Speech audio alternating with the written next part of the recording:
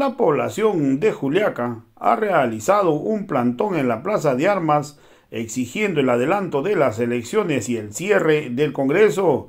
Hoy el pueblo pues está rechazando a la presidenta Dina Boluarte. Hoy está exigiendo el cierre del Congreso y la libertad de Pedro Castillo.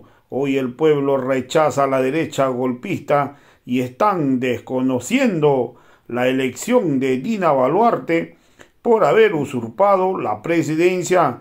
Están pidiendo nuevas elecciones. Han dicho claramente que hoy pues las principales vías van a ser bloqueados.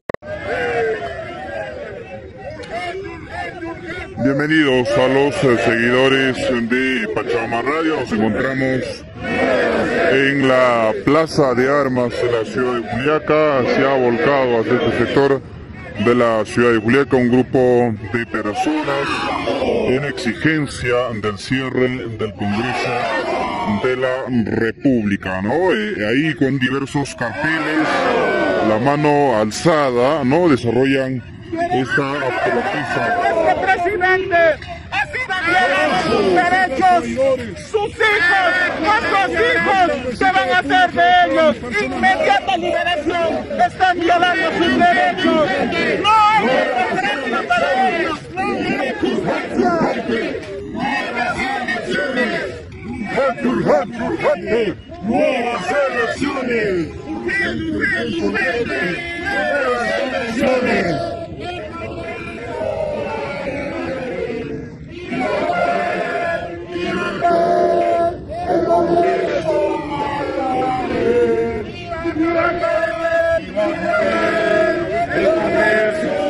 ¿Cómo está, don Pedro? Están aquí desarrollando esta protesta el día de hoy. El pueblo consciente hoy en día se está autoconvocando con una sola finalidad, de hacer entender y hacer ver de que el pueblo está cansado con esta arremetida y comportamiento de la derecha extrema aquí en el Perú y de los grupos dominantes que tenemos, quienes el día de ayer automáticamente, ya con una premeditación, al presidente de Pedro Castillo lo han destituido, lo han sacado y le han hecho pisar el palito prácticamente, que él tenía compromiso de parte de la fuerza militar para poder hacer o cerrar el Congreso de la República. Pero él, teniendo ese respaldo, hizo el cierre, disolvió el Congreso, no sabiendo ni pensando que lo iban a traicionar. Hoy en día el pueblo peruano se desangra por esta conducta y forma prácticamente de la actitud y comportamiento de los congresistas de derecha. Correcto. Muy bien, entonces todos estos ciudadanos están el día de hoy aquí en la Plaza de Armas de la ciudad de Juliaca. ¿A qué se debe la protesta? ¿Cuál es la exigencia sensible de la población? En primer lugar, un saludo a toda la población peruana. Nosotros en la ciudad de Juliaca, como parte de una organización, también estamos pidiendo de que este Congreso prácticamente sea cerrado. Y para ello exigimos nuevas elecciones, toda vez que este Congreso espurio está rodeado y está lleno de corruptos y de la derecha y la ultraderecha como Fuerza Popular, el APRA, enemigos del pueblo, que se han convertido en estos días al ser prácticamente los impulsadores de una vacancia mafiosa manejada por los corporativos y la ultraderecha. En ese sentido también nosotros desconocemos totalmente a la señora Dina Boluarte porque está usurpando prácticamente los cargos de presidencia. Desconocemos y en ese sentido rechazamos y llamamos a todo el pueblo peruano a las calles a movilizarnos y a que pidamos nuevas elecciones y cierre de este Congreso espurio, señor periodista. Correcto, muy bien, entonces la población el día de hoy desarrolla esta protesta, ¿no? En razón a la negativa de reconocer a Dina Boluarte como presidenta de la República y a la vez también buscar el adelanto de las elecciones. No, es una movilización a nivel nacional de diversos sectores populares, ¿no? Organizaciones sindicales, organizaciones civiles que desarrollan ese tipo de protestas. ¿no? Hay sin duda diversas opiniones, inclusive en las redes sociales, en apoyo, en contra. Finalmente la decisión la tienen ustedes, a nivel individual, cada uno, ¿no? Y siempre, en cualquier tipo de protesta, la mayoría, o la decisión de la mayoría debe prevalecer en ese tipo de circunstancias, ¿no? Entonces, así, de esta forma, se desarrolla esta protesta el día de hoy. Muchas gracias, compañeros. Estamos en la Plaza de Armas de la ciudad de Juliaca, ¿no? Con un grupo de vecinos y representantes de la sociedad civil que el día de hoy desarrollan esta protesta, con carteles en mano.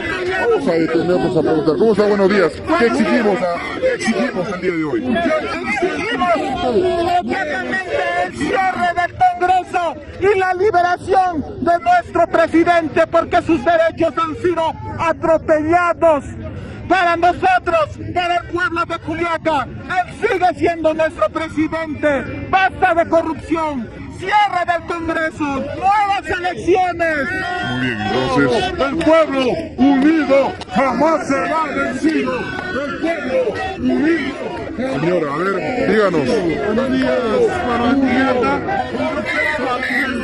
Frente a esta situación, miren, hermanos, el Congreso, conjuntamente con Dina Boluarte, son personas incapaces. Ellos no han llegado al cargo por ser preparados por su inteligencia, sino han llegado por nuestro voto.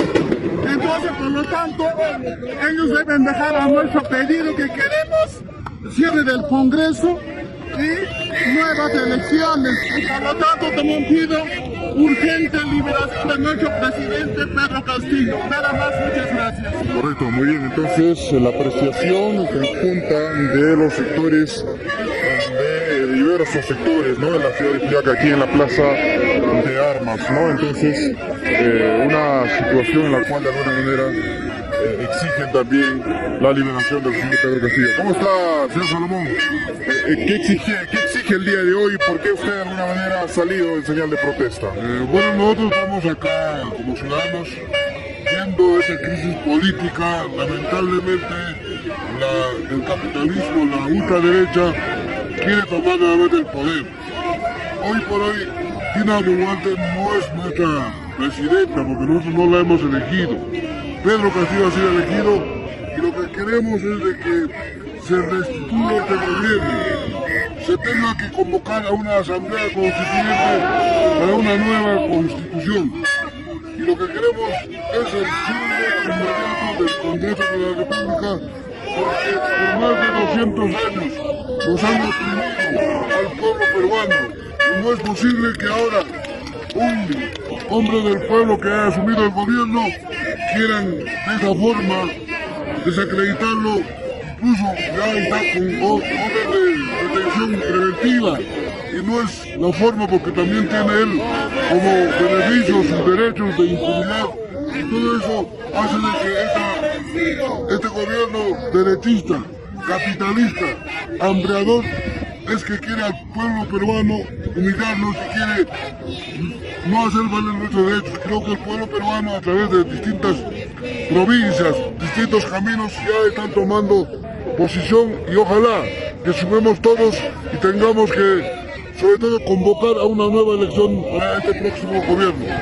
Correcto, muy bien. Entonces, aquí están diversos manifestantes el día de hoy pidiendo las nuevas elecciones en la provincia de San Román. Desde Juliaca, Reinaldo Puma, Patrón Marrayo, la voz de Usurpa.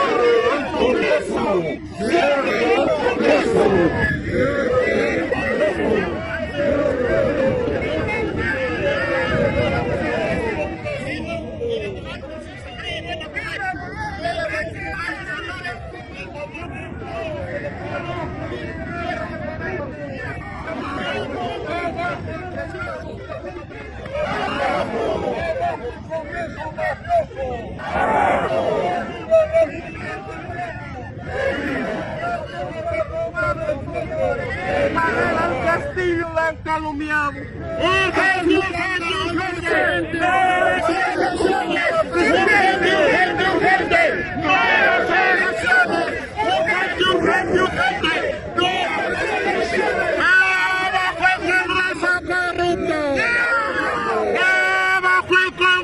corrupto! ¡Abajo el Congreso corrupto! ¡Abajo la traidora de Dina Boluarte!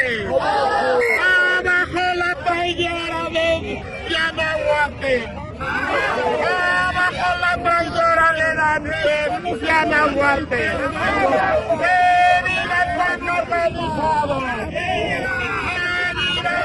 Muy bien, entonces las diversas protestas que se ocasionan a raíz de esta crisis política en el país, ¿no? Una situación que ha convocado a ciudadanos común y corriente para de alguna manera alzar su voz de protesta a la negativa de reconocer la autoría o la autoridad, ¿no?, del Congreso de la República, lo que ellos denominan golpe de Estado del Congreso de la República, ¿no? Inclusive desconociendo esta nominación la toma de mando de la señora Dina Boluarte, ¿no?, en referencia a este tema. Vamos a buscar también otras opiniones, ¿no?, de otros dirigentes.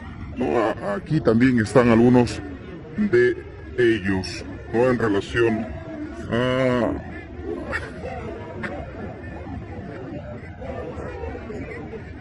ese tema. A ver, don Félix, ¿cómo está? Para Pachamama Radio.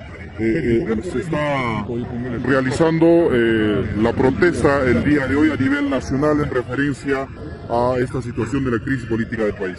Efectivamente, primeramente voy a decir claro, sin miedo a nadie, mi persona como dirigente nacional de Defensor de Derechos Humanos Ambientes de la Cuenca 4 también, de todas las cuencas, me declaro primeramente rebelde. Y convocamos al pueblo de la región Puno y nacional a esta insurgencia popular del pueblo, al ver que los mismos congresistas han violado la Constitución Política del Perú. En el marco de paralización nacional, justo estamos con los profesores y con todos los organizaciones sociales nacionales, horarios, regantes, CGTP, Construcción Civil, los defensores ambientales del Perú. Esta tarde tenemos reunión a las 6 de la tarde ya hay una fecha, para paralizar el Perú el día 15. Previos a estos hay movilizaciones desde el día 13 y 14 a nivel nacional. Entonces, si no paralizamos el país, siempre nos van a mirar de choritos. La agenda única, cierre del Congreso de la República, que se vayan todos, y la instalación de la Asamblea Constituyente para una nueva constitución plurinacional del Perú. ¿Qué organizaciones y sindicatos se muestran ya ahorita en rebeldía en relación a este tema, señor? Primero, los que nos hemos declarado en rebeldía, somos los defensores de derechos humanos y medio ambiente de Perú. ¿Por qué? Cuando esta presidenta usurpadora Dina Boluarte, cuando estaba de ministra de Inclusión Social, nos ha traicionado, no ha querido firmar el Plan Especial Multisectorial Nacional para las personas y zonas afectadas por contaminación de las mineras. Eso no ha querido firmar rotundamente, hemos ido a su ministerio, nos han negado.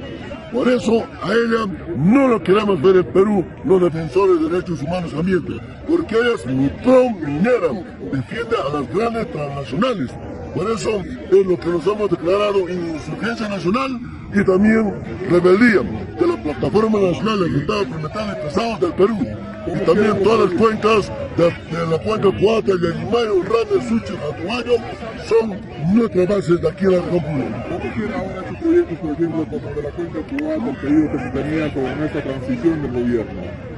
Todos los proyectos de saneamiento básico, salud, ambiente, agricultura y el resto de proyectos más, vamos a hacer cumplir a punta de paros y a punta de huelgas, señor periodista. Y esa es nuestra consigna de cada una de las hermanos que hemos tenido reuniones virtuales. ¿Qué va a ocurrir en los siguientes días? ¿Nos vuelve usted a repetir, por favor, señor? Sí. Se va a hacer el paro nacional el 15 de diciembre, miércoles. el 13 y 14 son movilizaciones previas, preparatorias a nivel nacional. Por eso hemos venido a coordinar a Juliaca y en la tarde tenemos reunión popular a las 4 de la tarde. ¿La propuesta es el 15 o ya se confirma ese día del paro? En la tarde confirmamos en reunión nacional con todos los dirigentes. Posiblemente sea el 15 de diciembre. El 15 más ratificado. En las noches, 24 horas o indefinida. el 15, todo lo que va a pasar después del 15 no se sabe. Correcto, muy bien, entonces la protesta que se desarrolla a nivel nacional, esa movilización también en la ciudad de Juliaca por parte de la dirigencia el día de hoy. Ha sido la información que usted recibe a través de Radio Pachamama, ¿no? Siempre atento a lo que ocurre en la región y a nivel nacional. Desde Juliaca, Reinaldo Puma, Pachamama Radio, la voz de Ciudad. Unido jamás será vencido. Unido jamás será vencido.